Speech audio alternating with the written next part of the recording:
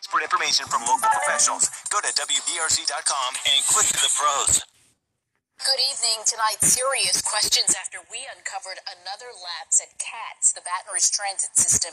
This time, it is a $500,000 penalty for missing important deadlines for tax documents. Our Chief Investigator, Chris Nakamoto, in the Investigative Unit with the sticker shock tonight.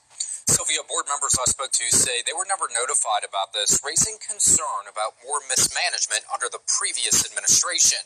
At issue tonight, a notice of seizure from the IRS to the public bus system that taxpayers fund.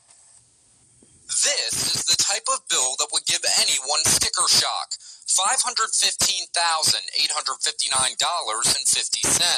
The WBRZ Investigative Unit obtaining the document that the IRS sent the capital area transit system. The record shows the bus system has unpaid employer shared responsibility payments from 2017. Employer shared responsibility typically refers to the Affordable Care Act. Something didn't get done right. Longtime CPA Ralph Bender says the seizure notice sent to CATS is serious.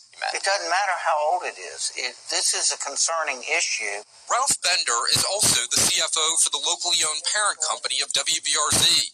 Bender says the feds do things methodically, and there were likely many warnings that were given to the bus system before it received the seizure notification. Once you receive the notice of levy, that is, you're being done. It is a collection notice.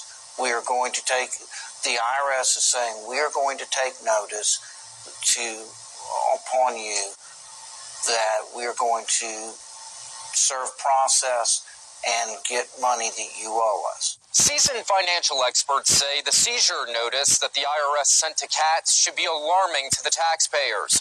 That's because the IRS will typically grant numerous warnings before a seizure notice is sent out. A CATS board member who did not want to be identified provided the following statement to the investigative unit.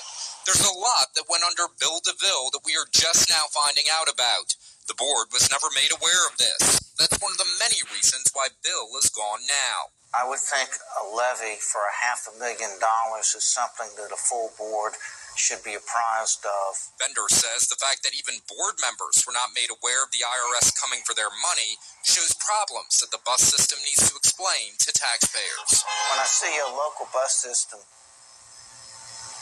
done for $500,000 and $15,000, $20,000 in penalties, something didn't get done right. And the fact that board members don't know about it, there obviously was a lack of transparency.